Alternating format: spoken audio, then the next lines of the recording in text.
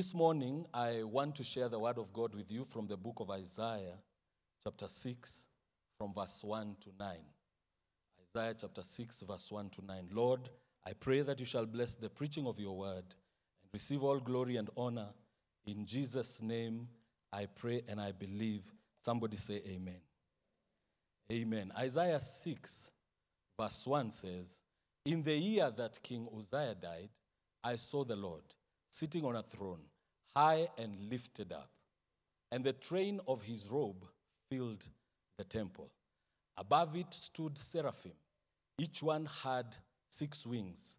With 2 he covered his face, with 2 he covered his feet, and with 2 he flew. And one cried to another and said, Holy, holy, holy is the Lord of hosts. The whole earth is full of his glory. And the posts of the door were shaken by the voice of him who cried out, and the house was filled with smoke. So I said, Woe is me, for I am undone, because I am a man of unclean lips, and I dwell in the midst of a people of unclean lips. For my eyes have seen the King, the Lord of hosts. Then one of the seraphim flew to me, having in his hand a live coal, which he had taken from the tongs from the altar. And he touched my mouth with it and said, Behold, this has touched your lips. Your iniquity is taken away, and your sin is purged. Also I heard the voice of the Lord saying, Whom shall I send, and who will go for us? Then I said, Here I am, send me. And he said, Go and tell these people. I have 7 quick lessons that I'd like us to learn out of this portion of Scripture. 7 quick lessons that we want to learn from the life of Isaiah and his interaction with God out of this portion of Scripture. And the first lesson that we learn, the main lesson, 2 main lessons. The first one of the main lessons in this piece of Scripture is that God does not reveal himself to people because they are good. God does not reveal himself to people because they are good. God reveals himself to people because he is good. And how do you see that in that portion of Scripture? You see that because God reveals himself to Isaiah. And Isaiah, by his own admission, he confesses and says, I am unclean. I am an unclean man. I have unclean lips. The meaning of unclean lips is that my language is dirty. I speak dirty language, you know. And according to Scripture, how we know Scripture, the Bible tells us that out of the abundance of the heart, the mouth speaketh. So if a man has got dirty language, it means there's an element of uncleanness inside his heart. And Isaiah is confessing and saying that I am a man of unclean lips. And that is an indication that there is a sort of uncleanness in his heart. And he says that, and he even says that I dwell amongst a people of unclean lips. Those are the people that here in Kenya we like to call kamati ya roho chafu. People who have nothing good to say about anyone. People who have no good opinions about anything. And Isaiah was dwelling amongst those people, and some of those behaviors of those people had already rubbed into him, and he was behaving like them because, you know, we are always a product of our environment. And so now Isaiah confesses, man, I am unclean, but I have seen the Lord. That is to tell you like this, that God does not reveal himself to people because they are good. God reveals himself to people because he is good. In the book of Deuteronomy chapter 9 and verse 5, God tells the children of Israel, it is not because of your righteousness, nor your uprightness of heart, that you are entering into this land to possess it. So I want you to know this. It is important for you to know that, so that you stop disqualifying yourself. When God is passing by, you do not disqualify yourself that God cannot minister to you because you are not good enough. Some people believe they are not good enough to serve God. I am not good enough to appear before God. I am not good enough. Nobody here is disqualified this morning. You who thinks you are not good enough, you are the one that God has come for this morning. Somebody say amen. Second main lesson you see in this scripture is that people do not serve God because they qualify. People do not serve God because they qualify. It is God who qualifies those that serve him. Why? Because Isaiah, by the time he is seeing God in chapter 6 and confessing that he is unclean, Isaiah has already been serving God for 6 chapters. He has already been in the ministry. He was already prophesying from chapter 1, chapter 2, up to chapter 6. He was already working for God, and yet he was not perfect. I have come to tell you this morning that people do not serve God because they are perfect. People do not serve God because they qualify.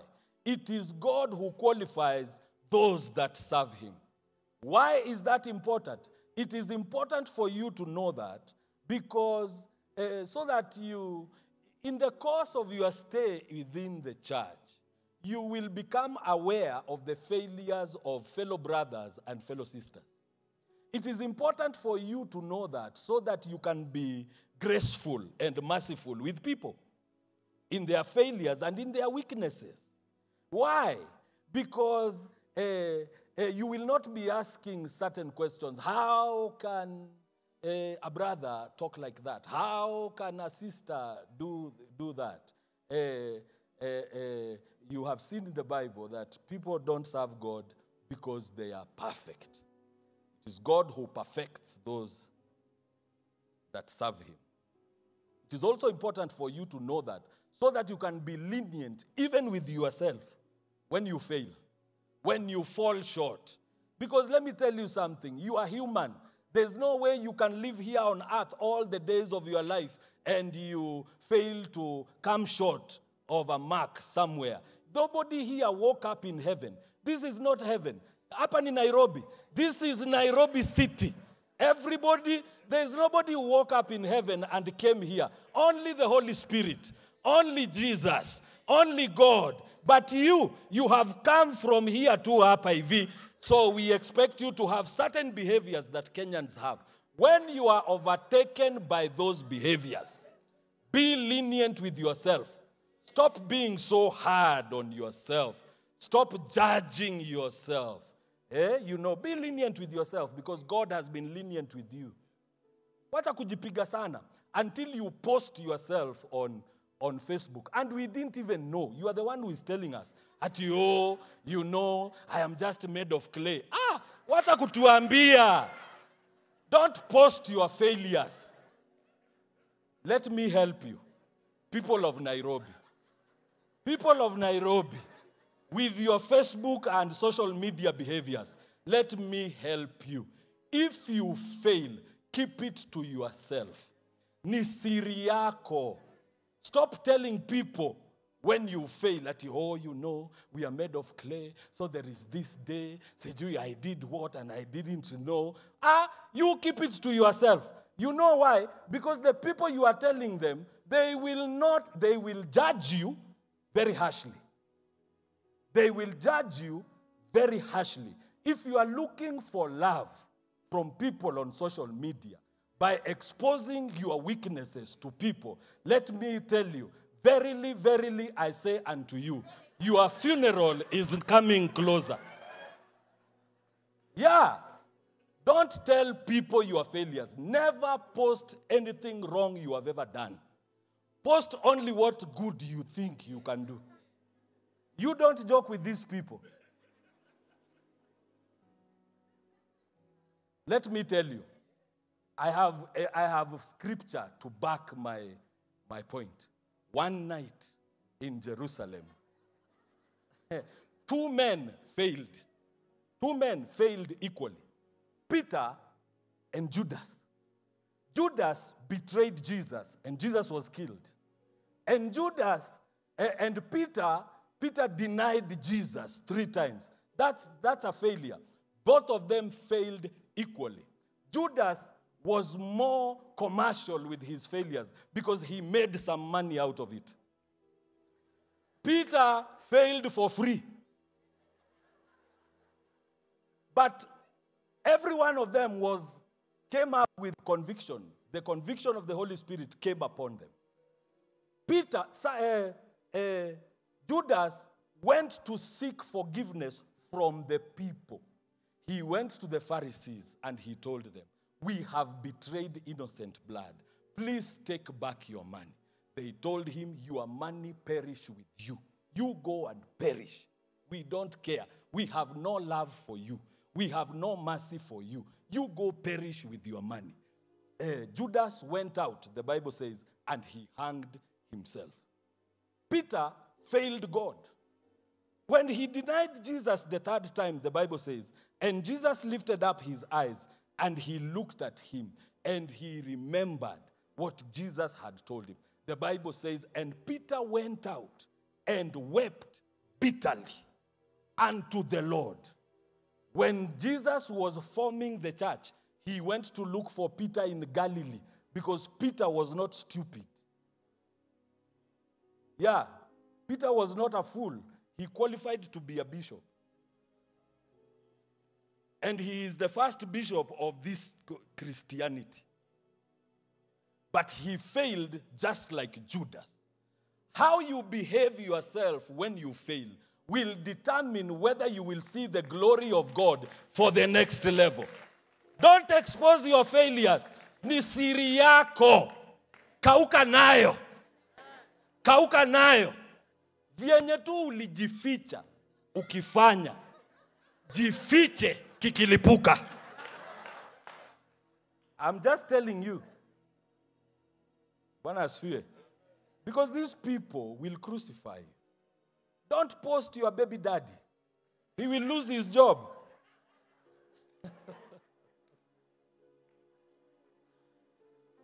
Ama namna gani? The third thing that I want us to learn from this scripture is that God reveals himself to his servants. God will reveal, when you begin to serve God, God will reveal himself to you. In verse 3 of Isaiah chapter 6, the Bible shows us how God revealed himself to Isaiah. And Isaiah saw God. And in the presence of God, there are 2 things that God revealed to Isaiah here. The first thing that he revealed to him was his nature. And he saw angels. Those are what we call seraphim. There are angels, holy angels of God, who dwell in the presence of God, that are called seraphim. They had 6 wings, and like that. Okay, look at verse 3. I want verse 3. And one cried to another. You know they are talking. One is telling the other one, "Holy, holy, holy is the Lord of hosts, and the whole earth is full of his glory." You see now, this holy angel is now describing God to his colleague. One is telling the other one. He's describing God as holy. You see, he did not describe God as being holy. He described God as being holy, holy, holy. Yani holy 3 times. Because angels are holy. But the dimension of holiness that angels dwell in is not the same as the dimension of holiness that God dwells in. God is holy 3 times. I know you think this is just rhetoric, repeating of words, but let me show you. We have stories in the Bible of holy men of God who were tempted and they fell into sin. Like Noah, he was a holy man. The Bible actually tells us that Noah walked with God. He was a holy man. But one day he was tempted. We have stories of people like Moses who were very holy. They even used to see God face to face. But one day Moses was tempted. He became angry and he beat the rock. We have not only stories of holy men. That is to tell you that holy men can be tempted and holy men can fail. We also have stories in the Bible of holy angels who were tempted and they fell. Remember the stories in the book of Genesis of the angels. The Bible says, and one day the sons of God, they saw that the daughters of men were beautiful. Those girls in Iraq, Middle East, you know we have to differentiate. You have to know where it was. You just look at them when they take those pictures, kwa ndege ya Emirates, Qatar Airlines. Even angels in heaven, they came and got married here. Holy angels. Holy angels. They came and they married the children, the daughters of men. We have stories in the Bible of an archangel, a holy archangel, who was tempted and he fell and was thrown out of heaven. But we don't have a story of God being tempted or God sinning. Because where God dwells, there that is called holy, holy, holy. Sin cannot come there. Temptation cannot come there. Therefore, God will never sin. God will never fall. God cannot be disobedient. God will never backslide. Therefore, he is the same yesterday, today, and forevermore. You can trust him. There will be no changes. So this man is describing, God showed him his nature, that he is not only holy, he is holy and then holy and holy again. And in the dimension where God dwells, sin cannot take effect there. One day the Bible says that the sons of God appeared before God, and the devil also came. But when he came there, he did not come to call the shots. In the presence of God, up there, the devil cannot call the shots. He is not as powerful as you think. He is not as powerful as you make him to be. When he comes there, he comes to receive orders. The best he can do is to make a suggestion. He can change nothing there. That's the first thing that this man was shown by God. His nature, that God is holy. Then the second thing, we are in Isaiah chapter 6 verse 3. The second thing he was shown by God, he showed him that the whole earth is full of his glory. The second thing that God revealed to Isaiah was the jurisdiction of his influence. And God showed Isaiah that the jurisdiction of his influence is the entire earth. That there is no corner of the earth where the glory of God cannot reach. That is important for you to know, because it tells you that where you are today, where God has placed you, his glory is there to assist you. If you will look for his glory is there to assist you. If God has placed you in Mogadishu, he will be in Mogadishu together with you. If God places you in Timbuktu, he will be in Timbuktu together with you. If God has placed you in Nairobi, he is in Nairobi together with you. And you are not alone. In whatever you go through, God is together with you, because his glory is there exactly where you are. In the name of Jesus. Somebody say amen. Let me tell you something else that you need to know. Wherever God has placed you, his glory is there. In whatever level of life that God has placed you, I want you to know that his glory is there to assist you. Even if you are a house girl, the glory is there to assist you. Even if you are a CEO, the glory of God is there to assist you. Even if you are the president, the glory of God is also there to assist you. And why is that? Because the jurisdiction of God's influence is the entire earth. There is nowhere you will ever go where God cannot reach you and bring you up. Therefore, I have come to tell you, people of House of Grace, Nairobi West, in whatever level of life you are in whatever level of life you have found yourself after this pandemic, God is coming to lift you up again. The glory of God will come to assist you.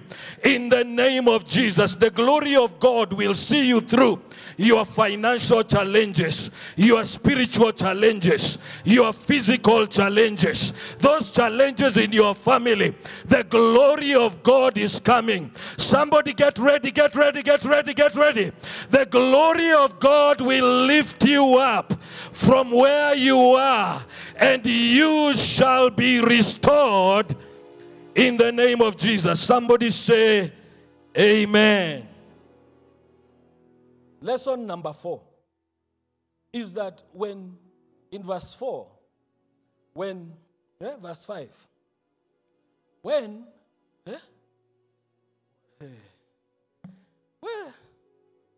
let me tell you.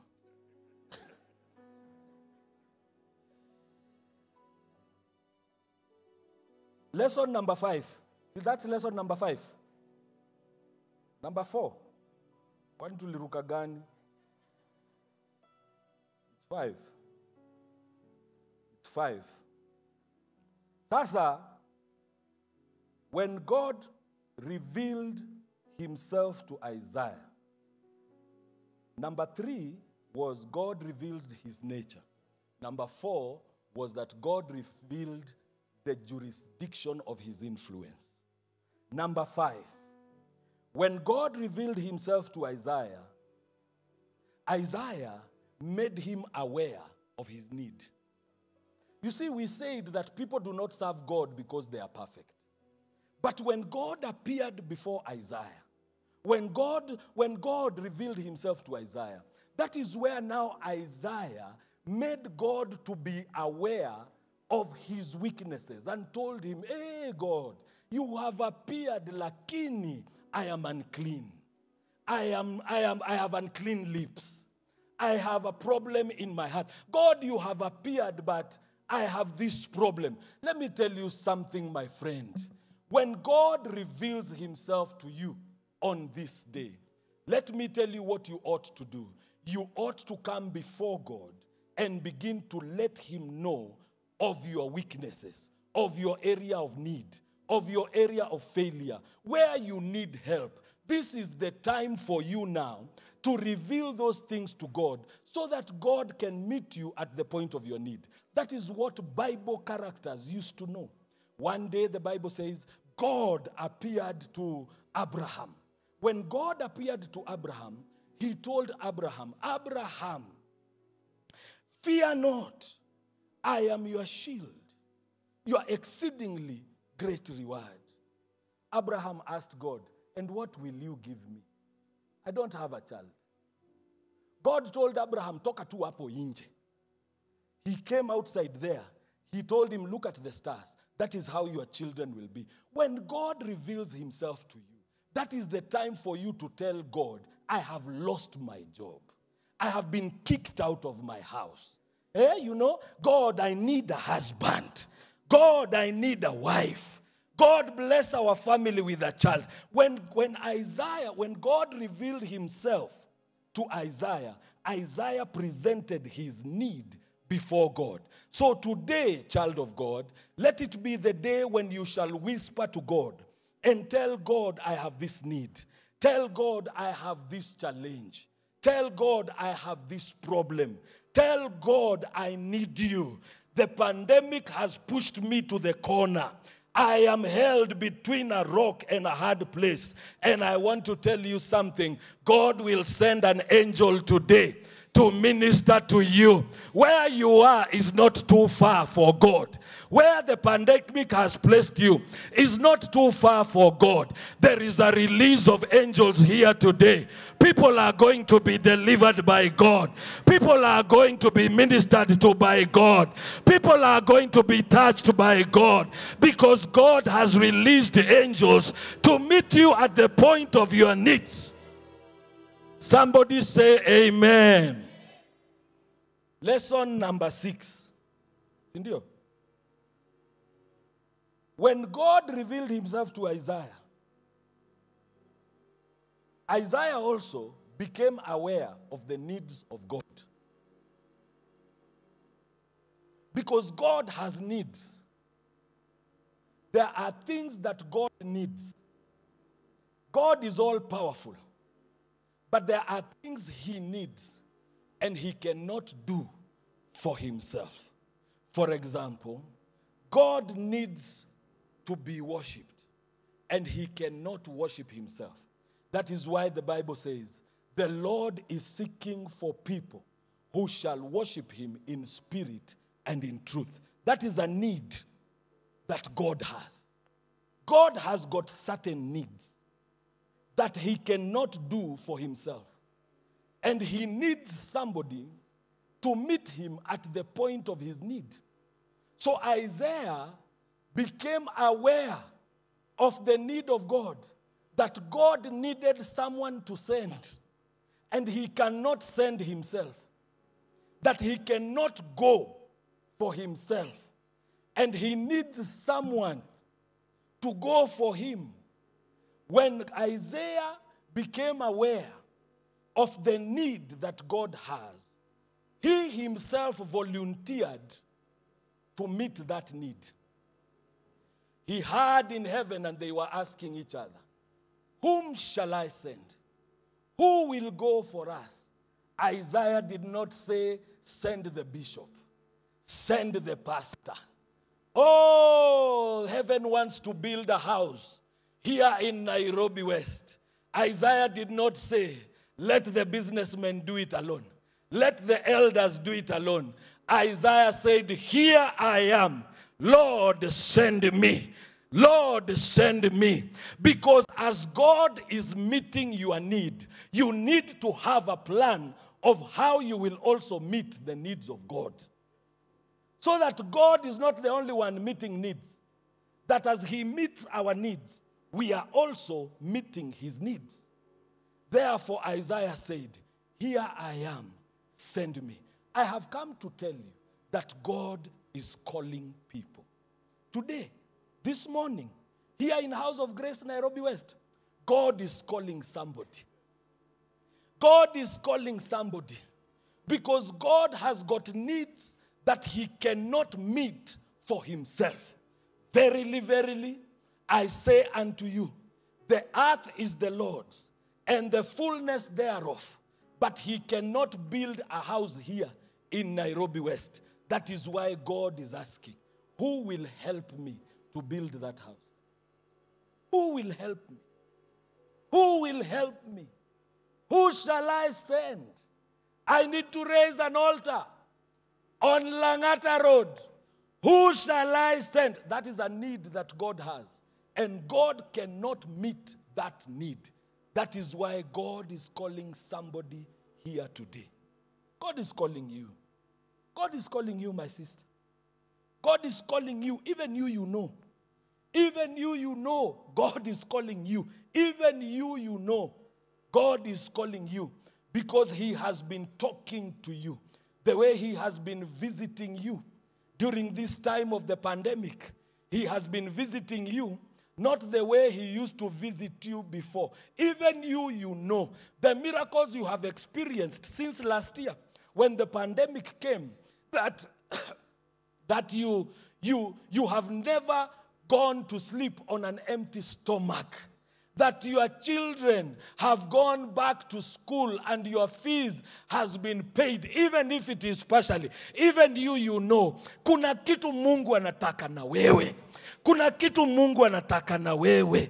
The experiences that you have had, in this season, even you know. So I have come to confirm that God is calling you. God is calling somebody. God is asking, who shall go for us? Who shall work for us? Nani atatusaidia? Nani atatusaidia? And I want you today to tell God, here I am, send me. I don't have the formula. I don't know how I shall do it. Tell God, I pledged 100,000 for the building. I don't know how I shall get it, but I am here. Use me. Show me. Send me to get that harvest. Bring it to the house of God. I'm telling you, God is calling people to build this church. Yeah. Ama amtaki kuitwa. God is calling people. Then, let's finish. Verse 9. When Isaiah said, here I am, send me, God told him, go and tell these people. You know, over the years, that was the need of God in the days of Isaiah. That was the need of God in the days of Jesus. That was the need of God in the days of the apostles. That is the need of God even up to today. That God wants people to be told. That is the need of God. The need of God over the years has always been one. Tell people of the faithfulness of God. Tell people of the goodness of God. Tell people of the story of Jesus. Tell people of the mercy and of the love of God. And today, God is looking for people who can tell people. That is why God is interested in the well-being of this church. God is interested. Maybe there are people you know who are not interested in the well-being of this congregation. But let me tell you something. God is interested in the well-being of this congregation because it lays a platform for people to be told. Go and tell these people. This is a platform for Kenya to be told. This is a platform for Africa to be told. This is a platform for the entire world to be told. And therefore, I want to tell you that God is interested in the well-being of this platform. And if you are interested in the well-being of this platform, you and God are together. You and God are together. If you are not interested in the well-being of this platform, verily, verily, I say unto you, you and God, you're not together. Amen. Yeah. Because God wants a place where people can be told. And so God is calling you to tell people. God is calling you to build him a house, to build him a platform where people can be told. And above that, God is even calling you to tell people. Tell people in your family of the faithfulness of God. Tell people in your estate. Tell people on social media. It is even easier now to tell people of the goodness of God. All you need to do is to post on your wall. Post on Kilimani Moms. Post on Kitengela United. Post on Ongata Rongai, the place to be. Post. Just post. Just post there. Because people post anything they want. Anything they want. But our people are not posting. Somebody said the other day that the harvest is plentiful and it is online, but the laborers are offline. You better get online and post. Post furiously. Post furiously. Don't worry. Don't even think that there is somebody you are bothering or there is something you are saying. When you get a clip from House of Grace, from the bishop, forward it to 100 people. Well, usijali, you forward. It will help somebody one day when he is in the hospital. Well, let me tell you, when you are in the hospital where God removed this pastor, you cannot say, one day I sent somebody a clip and he told me, Pastor, you are sending me too many clips. Me sina data. I don't have data bundles. But when you are in ICU and HDU, you cannot complain of not having data bundles. Because let me tell you, that clip is a miracle. Even somebody to remember you and to send you a clip telling you that you shall rise again. That God, you post those things. You send those clips. You tell the people. You tell the people. Don't be ashamed, Paul said, for I am not ashamed of this gospel of Jesus Christ, for it is the power of God unto salvation. You tell the people. God is looking for someone who will agree to tell the people. Bwana asifiwe. I want us to pray. We have only 5 minutes. 5 minutes is enough. Because with one sentence, Isaiah answered the call of God, and he became what we know today, the man who even prophesied the birth of Jesus Christ. With one sentence. It is enough. We don't need hours. Dakika tu kidogo. I want you to stand up on your feet. I want the worship team to come. They will lead us in one song. And that one song, you need a minute to talk to God and tell God, oh God, I am here, send me. Send me, but I am broke. Send me, but I need a husband. Send me. I need a wife, but send me. Just send me. I don't have a good job for now, but send me. I don't have enough money, but use me. I am not healthy enough, but God, use me. That is the moment that I want to give to you. And then we finish and we go. Hosanna, Hosanna, tumwimbie. Hosanna, Hosanna, Hosanna, hallelujah. Hosanna, Hosanna, Hosanna, Hosanna, tumwimbie. Hosanna, Hosanna, Hosanna, hallelujah. Hosanna, sema Hosanna, Hosanna, tumwimbie. Hosanna, Hosanna, Hosanna, hallelujah. Hosanna, Hosanna, Hosanna, tumwimbie. Hosanna, Hosanna, Hosanna, hallelujah. Hosanna, Hosanna, tumwimbie. Hosanna, Somebody raise your voice and begin to pray. Somebody pray. Just tell God, I am here. I am here. I am here. Send me. Use me.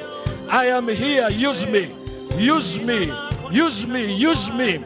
Send me, oh God. I am here, but I need some money. I need a job, but use me.